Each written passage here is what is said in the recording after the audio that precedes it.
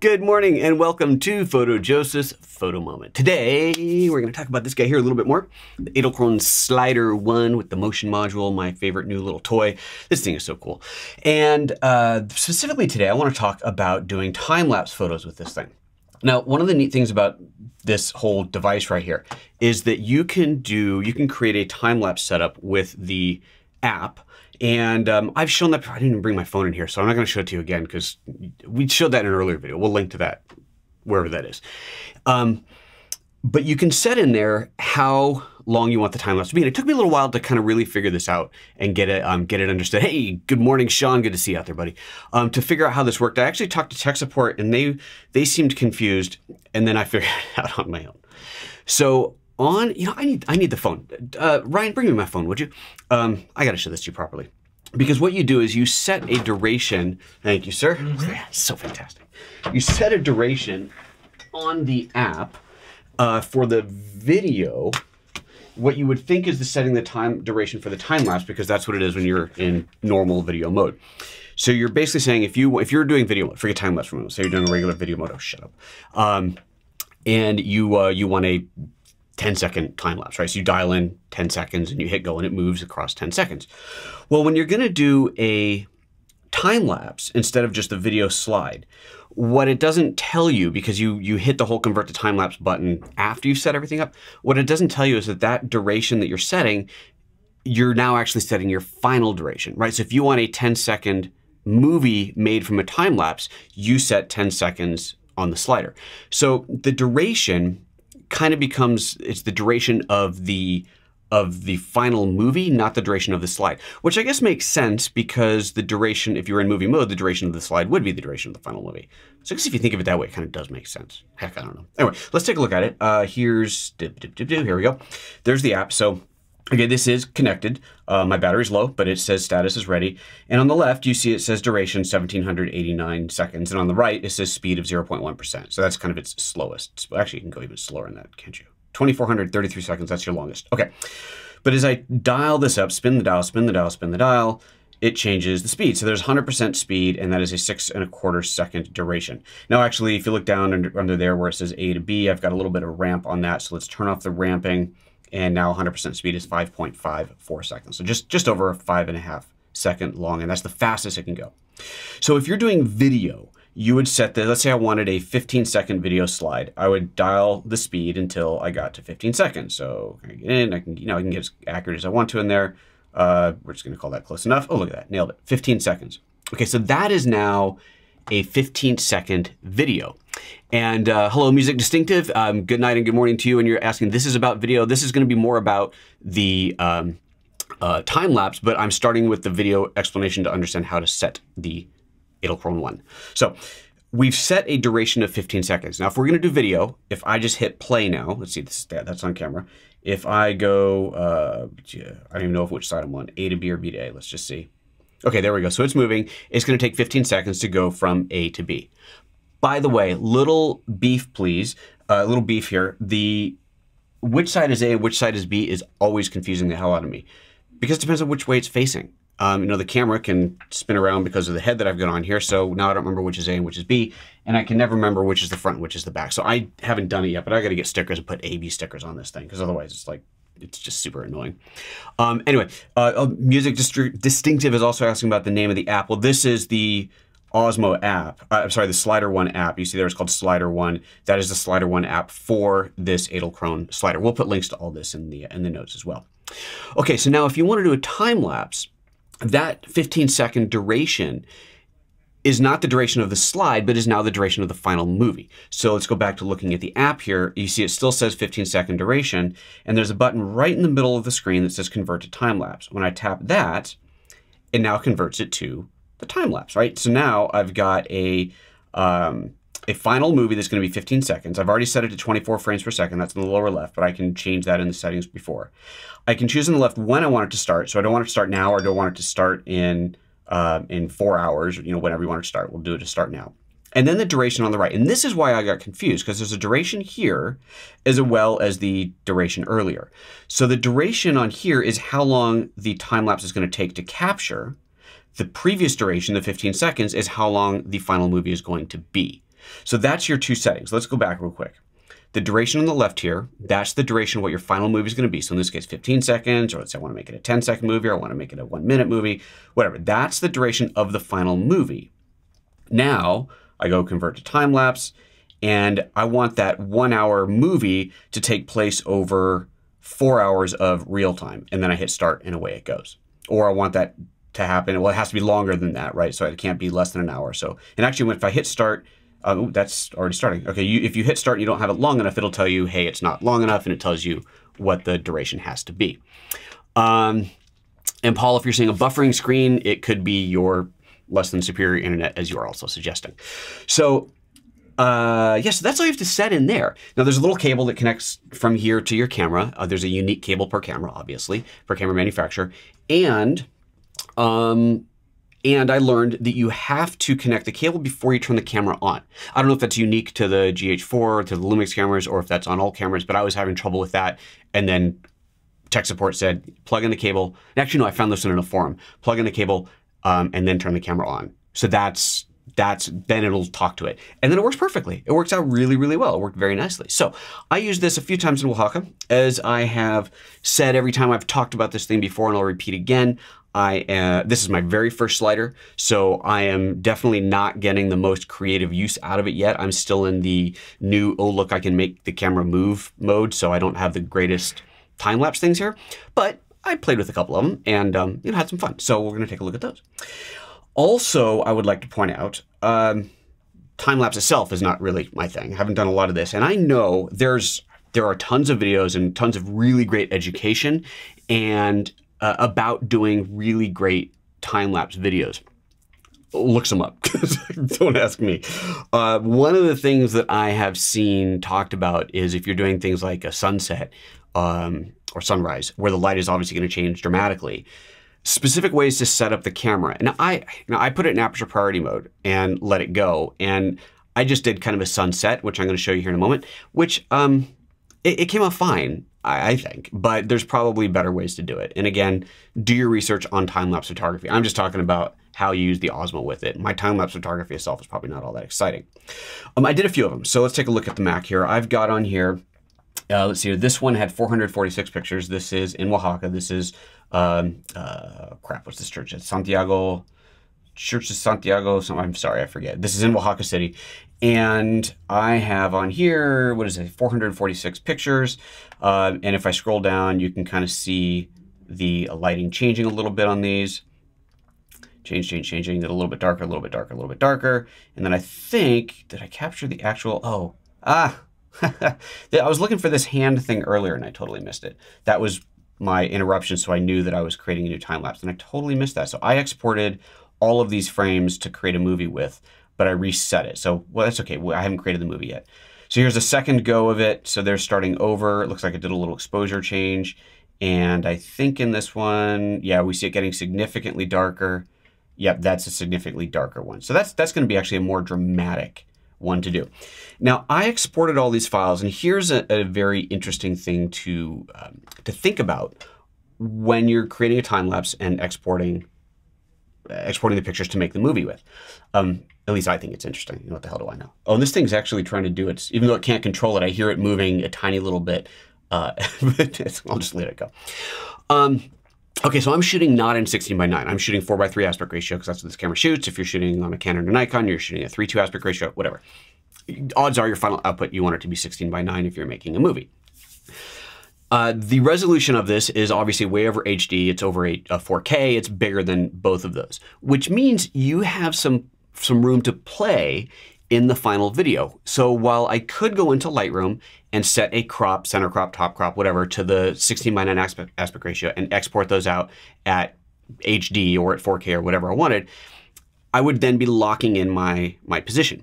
However, if I export the full aspect ratio and even the full size of the frame, then that will allow me to move the frame in my video editor. So if I take it into Final Cut, Premiere, whatever, to move that frame around while the video is playing and even scale it, especially, I mean, this is already going to be over 4K, but especially if I'm not putting HD, I have a huge amount of scaling that I could do. So not only would you then get the camera movement, but you could have a push into the shot. Now, it's not a slider push, but it's a pushing into the frame, and even a rise or lowering, a drop or raise, what do you call that, of the frame. It would be the equivalent of, for those who are familiar with anamorphic and film shooting, of shooting something called open gate, where you have a larger film frame than what the final shot's going to be, so that you can actually move that up and down, slide that up and down. It'd be the same idea, but you'd have room to move left and right, up and down, and zoom in and out. So really some creative options, I think, for doing your time lapse. So that's kind of cool, right?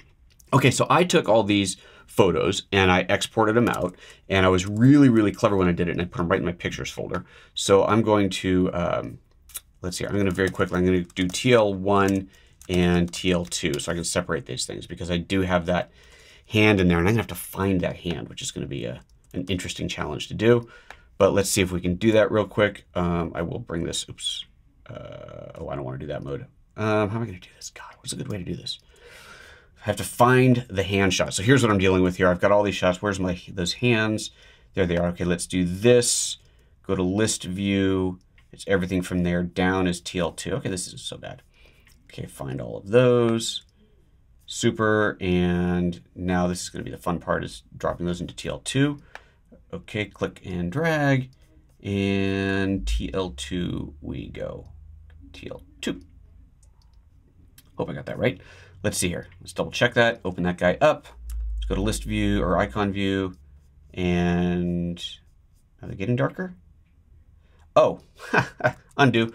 I think I've got sorted in reverse order here. Let's try this again, shall we? These are the kind of things that happen when you're trying to do this kind of crap live. Don't worry, I'll edit some. Maybe I'll edit some of this out for the final one. Let's sort by name, vertically. What do you call it? Top to bottom. There we go. And let's try that again. So back to the icon view. Come here. You get to enjoy my suffering here. There's the first one. Back to list view. Double check that. Up a frame. Yep, that's the hand. Down a frame. Okay, so it's from there down to here that I want. Take all of those. Click and drag that up to TL2. Oh, down at the bottom. Naturally, TL2. There we go. Okay. It'd be helpful if, there we go, that moved out of the way.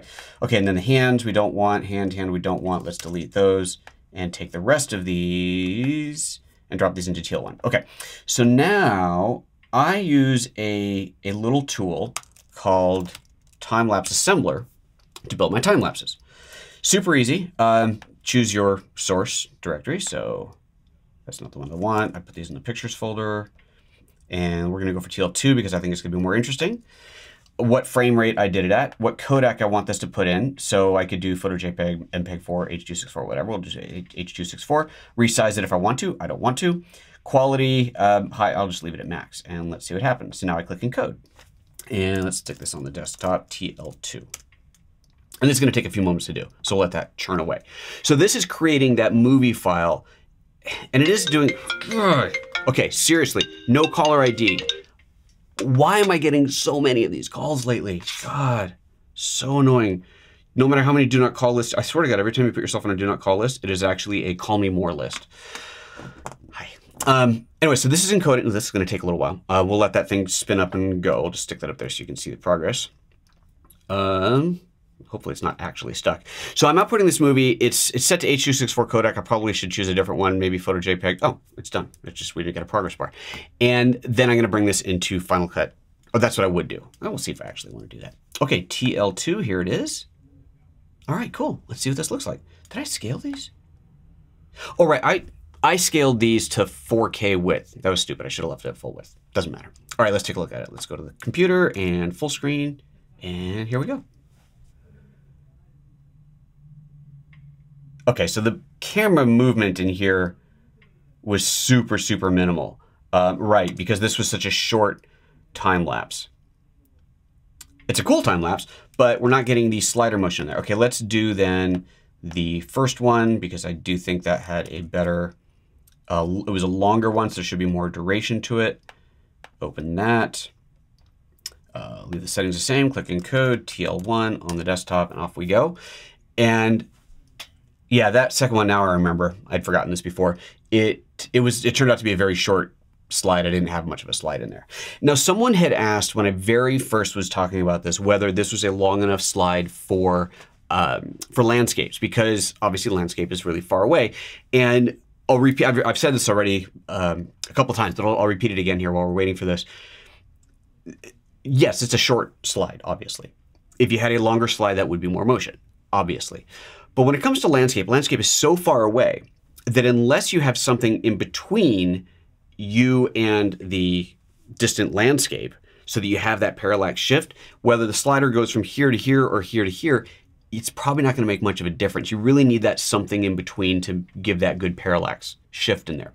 Now, in this case, I think I had some kind of flowery plant things in the shot, plus there's people moving about, plus it's not super far away, so you will see a little bit of a shift in the building, but not huge, not a huge shift. So we'll see how it turned out. We'll see how it turned out. And if this one sucks, we'll look at another one, because I do have a couple more. As soon as this thing says it's done encoding, we'll check it out. So again, edelkrone one slider. Let's pull up the web page while we're waiting for this thing. Go to the Chrome, go to the edelkrone. And Tom says, no more annoying robocalls and telemarketers, nomorobo.com. Oh, thank you, Tom. Excellent. I will have to check that out. Okay, here's the webpage for this edelkrone slider deal. Go to products, SliderONE and motion module. This is the toy right here that we're looking at. This is what we're talking about. Zero affiliation with the company. I paid my own money for this thing. They didn't give it to me. This is mine. So yeah, this is not endorsed or anything like that, yada, yada. It's neat. Check out the website. If you haven't looked at it before, check it out. It's quite interesting what they talk about in here about the reason they went short and so on and so on. All right, let's see. Is this thing done? Hide, hide, hide. Still churning away. This had more frames, so we'll give that a few more moments to go. Hey, while I got you, trapped audience, see this URL down here? Not this one, there, that one, there, this one here. Patreon.com/PhotoJoseph. If you like these things, believe me, the ad revenue that you make off of YouTube until I get to Casey Neistat levels ain't paying the bills around here. So if you like this sort of thing, if you like these ridiculous shows, you want them to carry on, I would love kicking a few bucks on there. It would help. It would help. A few people have, not many. Few people that have had their credit cards declined, which is a little depressing. But, you know, pitch in if you like to see these things continue. It would be a great help, great support. Excellent. Okay, this is done. Okay, now let's check out LT1. Let's see what this guy looked like. Okay, so here we can see more motion. Look at the plants in the front. Still very slow. It's obviously very slow. But it's moving. It's cool. It's cool. I think, you know, again, not the greatest one in the world. And I don't know if that actually, let's drag it back and forth. I don't know if this did, that doesn't quite look like the full width of it. I don't remember why I stopped it. There was a good reason. I don't know if someone bumped it. I don't remember what it was. But you can see there, the amount of motion is quite small. Part of the problem too is the light on here, on these plants in the front, goes away. And so once that's gone, it's harder to see that motion in there. So, you know, not the greatest time lapse in the world, but what you're gonna do. All right, let's take a look at the other ones that I did, see if there's anything better. This is not much of a move either. People, there's a dog that came up and sniffed the camera. Excellent. Let's see if I just go, let's just do this and arrow through it real quick. The color shifts are because that's the raw processing happening. So that looks kind of lame. Yeah, that's really, you know, I don't even know if, you know, I don't think this one had the slider on it, come to think of it. No, that's right. I didn't have the slider when I did this one. Ha! So that is not a slider time lapse. Let's take a look at one more. All right, this one I had to stop early because we left. So I don't think there's much of a change in the lighting, but let's see if there is much of a change in the position. Just get that out of the way. Here we're really seeing the low res preview because it hasn't rendered yet. So there you can see the motion. Well, that's kind of cool, actually. I quite like this one. I do quite like that one, even though it stopped early because we decided to change locations. It's kind of a cool time lapse. Let's go back here. You get the other students, the photographers moving in and out of the frame. You get that subtle movement in there. So, you know, it's kind of cool. It's kind of cool. Well, so there you go. Maybe not the greatest examples in the world, but they're kind of fun. They're kind of fun. So I think having a slider on closer up things, as I learned when I was shooting video, and if you watch the previous one, which we'll link to one of these sides, Ryan can tell me later which side I'm supposed to point to. When I was doing the video ones, I learned that really having close-up stuff works so much better. Watch the video that I did of earlier this week, I guess it was, or last week, earlier this week, I think, about using this with the videos, because as we kind of progressed through, and remembering that it was the very first time I had one of these things, the shots that I did at the end of the trip turned out a lot better as I got my kind of head around it and really started to get more use out of it and really learn what I could and couldn't do, or should and shouldn't do, I should say. Same kind of thing would apply to the time lapse. You know, if you've got a closer up thing, I think it's going to look a lot more interesting than these distance ones that I'm kind of not getting really great results at. But if I had that closer object in there to set off that parallax shift, then it would be quite a bit more interesting. So there we go. Someone's asking what happened to yesterday's live edit movie. That, my friend, is not a photo moment. The live edit movie is a PhotoApps.expert live training, and that was broadcast and recorded yesterday afternoon, late afternoon. It has rendered and will get uploaded today. In fact, that's probably my first thing to do after I'm done with this. So that will be up on PhotoApps.expert right on the front page. I'd say within maybe an hour or two, you'll have that up there. So please do check that out. Paul is saying, I think you really have to make the time lapse from behind a bit of vegetation to make it real revealing. Yeah, that's what I'm saying here. If you look at the, do I still have this open? Yeah, if you look at this one here, this bit of vegetation that's off to the side there is not really, if you know, there are better places for it. There were some photos that I shot. Let's see here, let me go back into Lightroom here. And there was photos that I shot. Let's see if we can find it real quick. Of this church where I did get into the vegetation and came out a lot nicer. Would have been a much more interesting time lapse. I think these are, I guess I don't have one here. Where are those? Maybe they're in these selects. Nope. Okay, come on. I'll find this real quick because I think that was it was 15th. There was on the wrong day. Would have been a really good position for the time lapse, would have been a lot more interesting. Here we go, this shot here. Had I done a time lapse from here, yes, that would have been a much better result, but I didn't. So lesson learned, right? Next time I will go set up a shot like that, set up a shot with that something in the foreground like this vegetation here. That really would have made that a lot more interesting. So you're absolutely right. You're absolutely right, Paul. Paul's also asking me, how do you focus manually? You don't want focus changing unless that's part of your time lapse, which, could you focus rack the time lapse automatically? Not with this software. You'd probably have to add some other third-party piece to it, which could get really interesting to do a focus rack while you're doing it.